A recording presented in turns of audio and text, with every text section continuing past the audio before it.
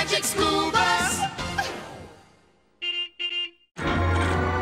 What's happening? We're rising. We're going up in the air. Well done, bus. Wow, that bus is bright. That's a lot brighter, Miss Frizzle, but we still need to get more light into all the dark corners. Janet could be anywhere. Good thinking, Keisha. More light to make it right. Hit it, Liz. Do you by any chance want us to go in there?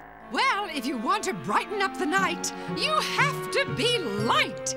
You mean if I jump in there, I'll turn into light? But what will where will I? It's time to take chances, get messy, and be enlightened. If you say so, Miss Frizzle. I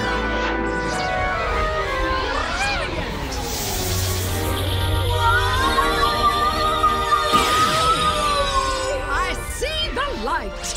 Yes! Want to shed some light on your experience, Keisha? Well, I turned into light and raced straight out of the bulb like a shot. I traveled all the way over here. But you're not light now, are you? No, when I hit Miss Frizzle, I stopped being light. It was so cool. Gosh, at my old school, we never turned into light. But it was so quick. I was only light for a second. Less than a millionth of a second, actually. Can we be light too? Dazzle me. I take it that means yes. That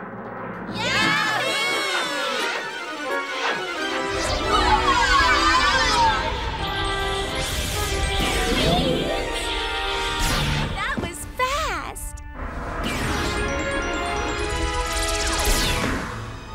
Straight into a monster's mouth.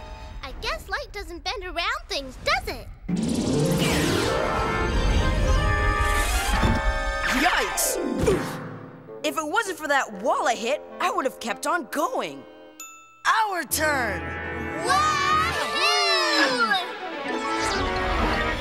Let's go! Whoa!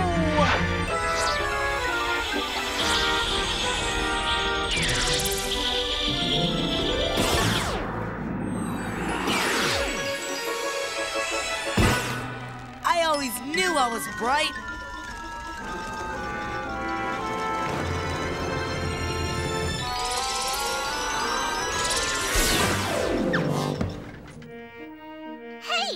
Even though we shot out of the same source, we went in different directions. And ended up all over the place. Very illuminating, class. Light from light bulbs or flash bulbs or candles all does the same thing. It travels in straight lines away from the thing that makes it.